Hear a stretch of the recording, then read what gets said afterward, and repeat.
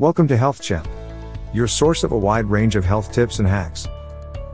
Caffeine is a natural chemical compound that occurs in the leaves, seeds, buds, and barks of over 60 species of plants that grow all over the world.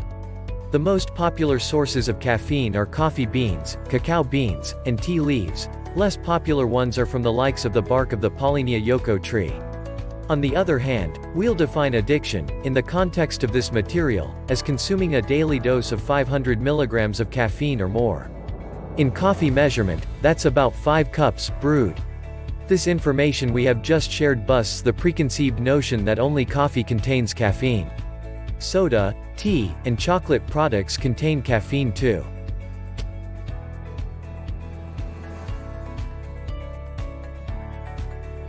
Caffeine has the ability to keep you awake and help burn that midnight oil in time of dire need.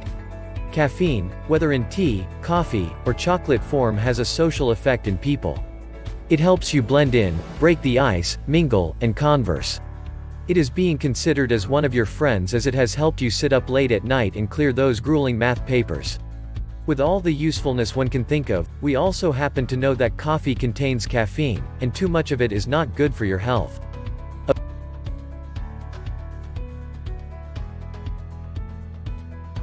According to Wikipedia, caffeine is the world's most widely consumed psychoactive drug. Unlike many other psychoactive substances, it is legal and unregulated in nearly all parts of the world. If it's a drug, is it good or bad for you?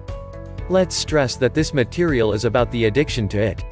If you take no less than 500 milligrams of caffeine per day, that's about 5 cups of coffee, you may be addicted to it. Addiction to anything that consumes you, instead of you consuming it, is always bad. Having too much caffeine can help you remain alert, but it is the aftermath you should be worried about, the ill effects it has on your health. It is a stimulus which does wonders to your central nervous system by stressing the hormones in the bloodstream and keeping you alert and awake whenever you have it. This unnatural way of keeping your body alert takes a toll on your body. The normal way of functioning gets disrupted due to the addictive intake of too much caffeine in whatever form you most fancy it: chocolate, coffee, tea, or soda. After knowing the ill effects of caffeine, if you suddenly stop taking caffeine, coffee for example, from a point of addiction, you will face caffeine withdrawal symptoms, which can be anything from a headache, irritability, fatigue, constipation, lack of appetite, lack of concentration, or even forgetfulness. The withdrawal symptoms can be very harmful, leading to stomach ulcers, as the coffee can be acidic. This excess acid gets into your bloodstreams, causing loss of calcium in urine. Caffeine, which has been freely used in most of the beverages, has led kids get addicted to it. The high content of sugar just makes it very popular among children with excess weight. Caffeine has some good for you, and some bad too. When you reach a level of addiction, the bad comes out like a monster. Look at it this way: oxygen is essential to life. We need oxygen to live. But did you know you can get intoxicated with oxygen? Too much of anything is bad.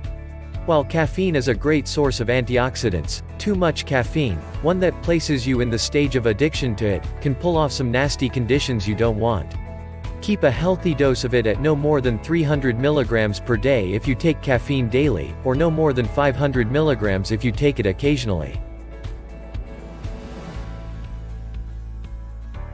This video is intended for informational purposes only, and is not purposed to replace a consultation with, and diagnosis of, a licensed health professional or a medical doctor. Thanks for watching. If you learned something new, please hit the like button below. For more health tips, tap or click the subscribe button. While you're at it, ring the bell button to get notified when we post new videos.